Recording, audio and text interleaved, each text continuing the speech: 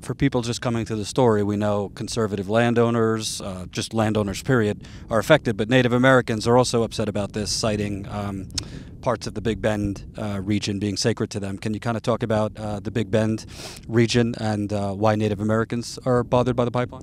Sure. In this part of Texas, there is a native indigenous people who are called the Humano. They intermarried and intermingled with tribes from further north, including the Apaches and Cherokee and various other northern tribes.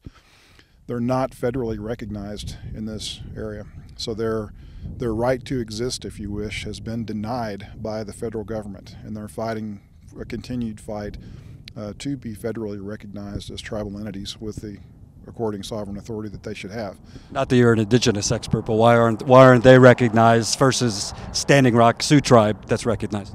I'll shorten this. There's a thing called the Dawes Act that you should go look into, where hundreds of tribes were denied their right to exist because of the United States and the Dawes Act. So that's the principal underlying reason.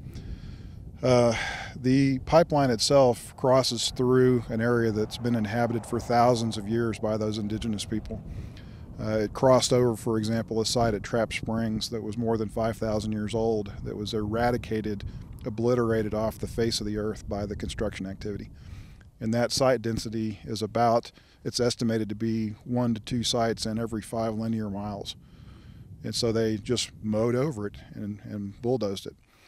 So that is cultural heritage that is lost forever, and a lot of it we may never even know about because of the nature of this construction and the fact that it crosses private land.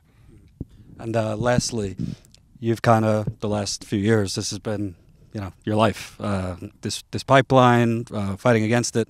I know you mentioned landowners you've dealt with. It's opened their eyes. Can you talk about, for you personally, dealing with this and learning everything you've learned, how's this kind of opened your eyes and maybe changed your views a little bit? My eyes were open, honestly, going into it. I came from this industry, so I knew exactly what was going to happen here. Yeah, I totally buried the lead. You worked in the oil and gas industry. So I knew exactly what was going to happen down to every last detail, and I loved this place, and I wasn't going to stand up and let it happen without a fight. What did you do in the oil and gas industry? Worked for an industry that did this kind of activity, so oil and gas construction for pipelines, compressor stations, processing equipment like natural gas plants, that kind of thing.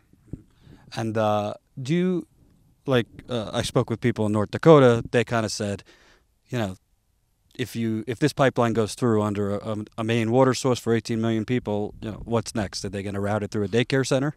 What do you think the ramifications are for this? Do you think it's kind of, open season now if they have a successful test case here in terms of seizing private land? One pipeline leads to another. So this is the first of what will likely be many pipelines that try to pass this region, even some down this same route. We already see large-scale extraction activity developing to our north, just a few miles from here. We know it's possible further south into what's called the Hovey Channel and the Marfa Basin. So we see this coming, and it's one of many things that include the extraction activity of oil and gas, large-scale water mining, which we can't stand in this region. I'd like to drink water. I don't know about you.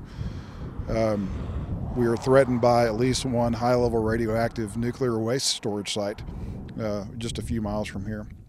A transportation corridor that aims to eventually put a 6-lane highway through here to Mexico, to Topolobampo. So it just never ends. We're not short of joy here. Thanks so much. Appreciate it.